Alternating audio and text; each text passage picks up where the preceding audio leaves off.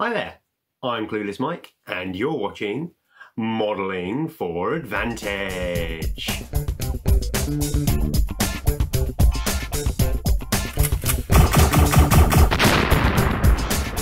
So today we have another unboxing for you, and today we have Combat Patrol Chaos Demons. Now, it says Chaos Demons on the front cover, but it's actually Khorne Demons. There's nothing from the other Chaos Gods in here, just Khorne. But Chaos Demons are a faction really close to my heart. If I pan upwards slightly, you'll see on all those shelves up there, I have a very large Chaos Demon army.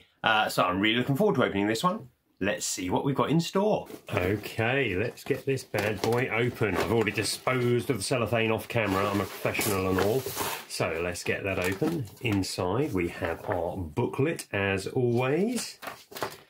These aren't particularly complex models, so I don't think it'd be much of a challenge putting these together, but the instructions for putting them together are as good as always. So it shows all those there, useless stat blocks on the back. Let's get rid of that. So then we have bases. So these look like 32mm bases. I think Bloodletters have gone up to that size. I'm going to have to check mine in a minute and see what size mine are mounted on. I suspect mine are now on 2 small bases. Interesting. Here we have the character. This is the Bloodmaster. Now I'm looking at this sprue here and I'm thinking to myself, is this him complete? So I'm just going to do a quick check. We've got 2 arms, a head, 2 legs and a body. Yes, so that is the entire Bloodmaster there. Great big sword, but not a very big model, it seems. It looks quite big when you look at it. I've got one, but it does appear quite tiny on sprue. I wonder how much they retail that for normally, because that is very spindly. Didn't realise it was so little plastic-wise. Then we have now these, different story here. These are Flesh Hounds, and these are massive. Most of my demon army is the old metal army, and these are the new plastic sculpts, which are really nice. And they're pretty big, chunky models, much bigger than like a standard Space Marine or something, much more bulky than that. So there's 2 there, and I believe this box contains 10 of them, which is pretty cool. So let's see if we can find the sprues. So they come in 2 sets of 5, and I suspect that means there are only 5 sculpts. So what have we got here? We've got 1, 2, 3, 4. Yeah, so that's the 10 of them. Let's see, doesn't look like there are any spare heads looking at them. Got 1, 2, 3, 4, 5 heads. I'm hoping that you can mix and match the heads possibly between the different bodies to give you a slight variation in build. Let's say you can. I reckon you probably could with a bit of modelling. If we have a close look here, these are 2 sets of heads at the top, and it does look like you could probably get it done. Whether the necks of the bodies meet up well enough, I think they might do. They all look to have a square socket on them. So let's hope you can mix and match the heads on those models. So your 2 sets of 5 will not look exactly the same. So we have another 5 there. So that's those all out there. Then we have here the Blood Crushers. I love these models. I have some of the old metal ones, which were the same, kind of like, they're exactly the same design as these, but in metal. And then I have some of the plastic ones as well, and they mix really nicely. The plastic ones are a bit more dynamic. But these are really cool models. You get lots of different embellishments with the kit as well.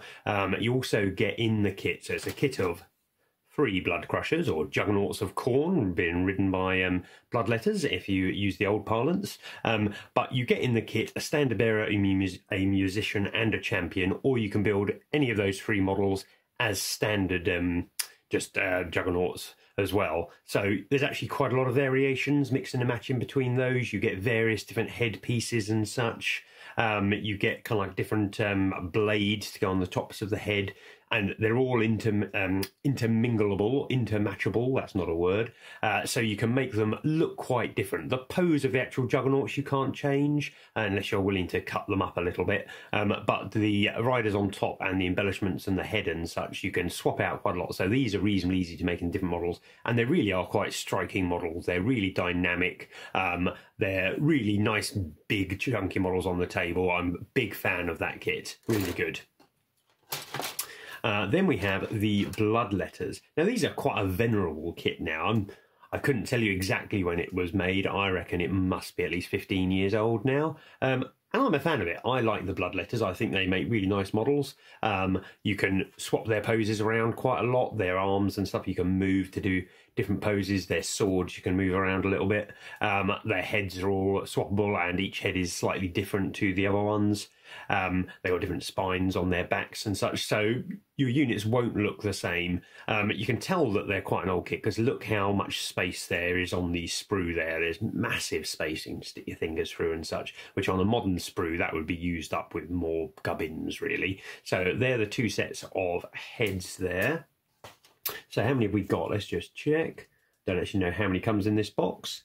It looks like there's 10 there, 10 there. So you get 20 bloodletters in the box. I think that's really good.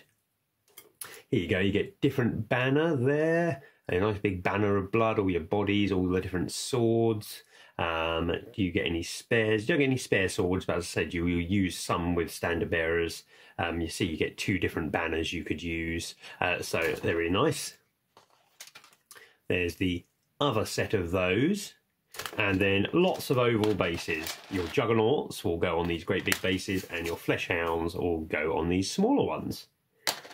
That is it. There is a lot of plastic in there. I think that's a pretty good box. With the new Demon rules, which have just been released for 40k, this is actually a fairly decent start of the Khorne force. You've got 2 troop choices, because they have to come in units of 10. 2 5-man blood flesh hounds, really useful. The Juggernauts, they're not a bad unit, and the character, the Bloodmaster, he's probably the one that you may not use. You can get him mounted on a chariot, which is better, or mounted on a Juggernaut, which is also better.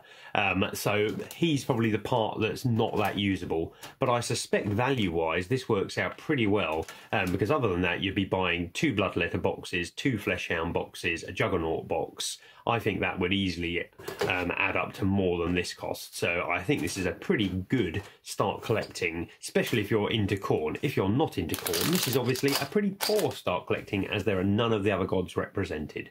But the way the codex works, you can happily intermingle the gods, but I think for a small force, the way the buffs from characters take effect, you probably want to concentrate if you're starting out on one god to go for. And I think Khorne is a nice simple starting one, and also one of the best. It's pretty powerful in combat. These things are nicely deadly, as Khorne should be.